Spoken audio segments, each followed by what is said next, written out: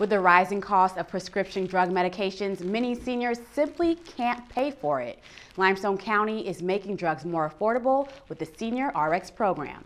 Every 3 days we had to pay $24.95 for one vial of insulin. Sheila Moss and her husband Danny both have diabetes. At one point they had a $600 bill for insulin. Now this was a matter of life and death. We had to have it. Their doctor told them about a cheaper generic brand, but that still was too expensive. Every 3 days I went and bought a vial of our insulin, and Danny and I shared that.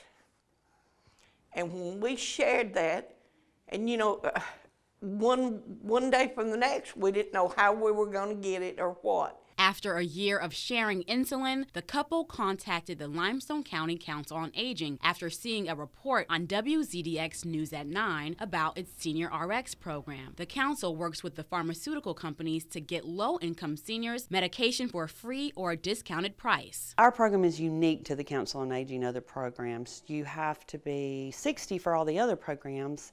With this one, it's 55 and up, or anyone of any age that's disabled. The council says the money saved on prescriptions allow people a better quality of life. Frees up the money for other things, other essential things, food, utilities, rent. The Mosses tell me many older adults are in their shoes and more programs are needed to help them lessen the burden. We're just so blessed to know people like this, and for Carla and Council on Aging.